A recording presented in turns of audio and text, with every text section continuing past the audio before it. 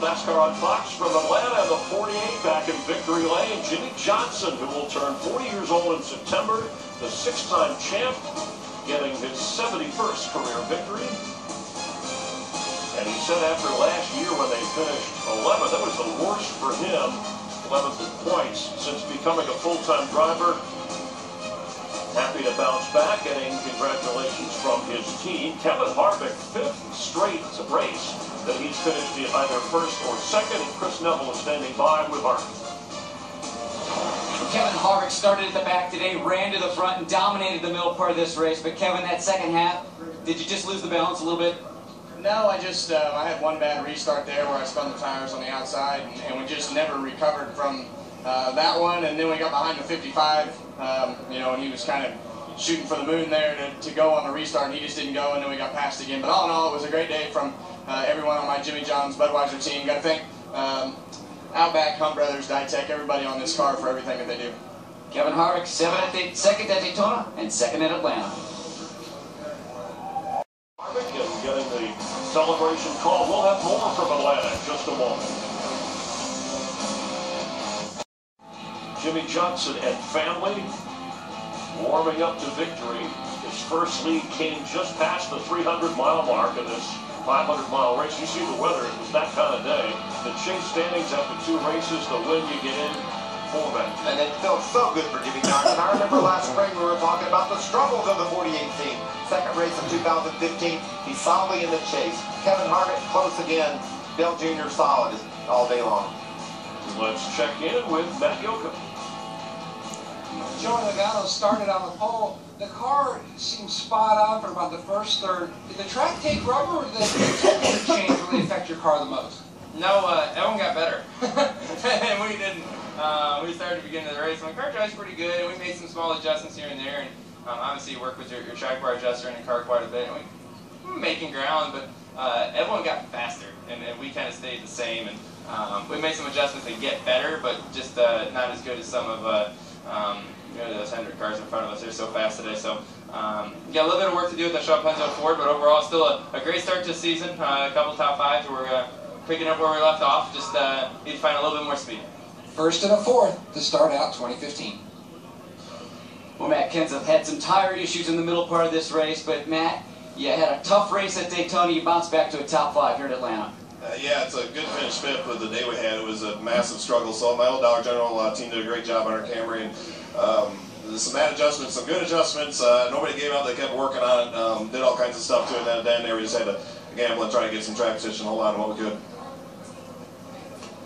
Impressive run, and especially that restart by Dale Earnhardt Jr. But what do you take away most from today, especially with the anxiety and unknown coming in with this package and a new crew chief? I wasn't really too worried. It was frustrating Thursday. The car wasn't doing what we wanted.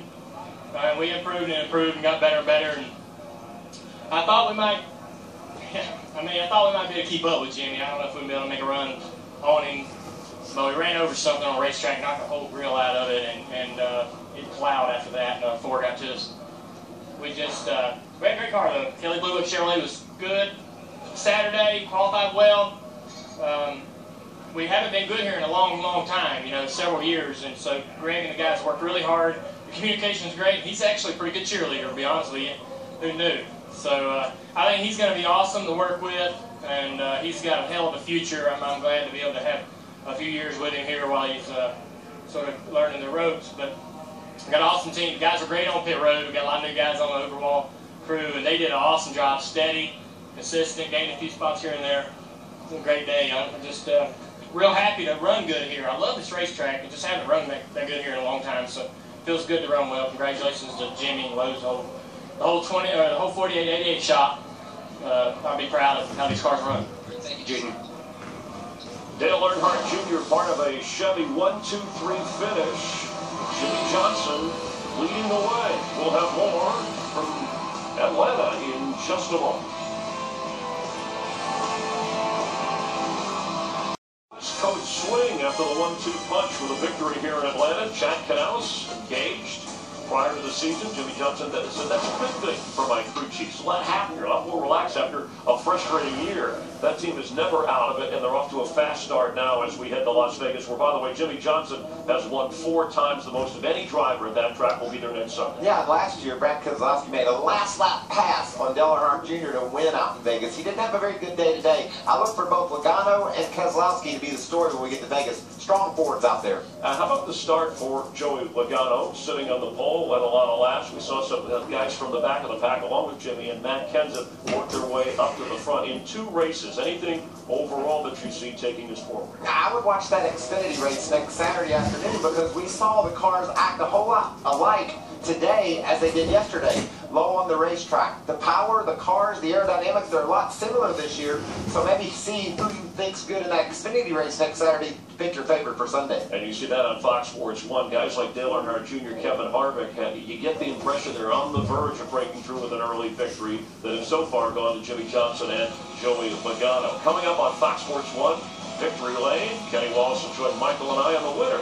Will join us. Jimmy Johnson will chat about today, waiting out the rain and surviving the field. And then later tonight on Fox, tune in for The Simpsons. It's animation domination. Brooklyn Nine-Nine later, and The Last Man on Earth, the season premiere.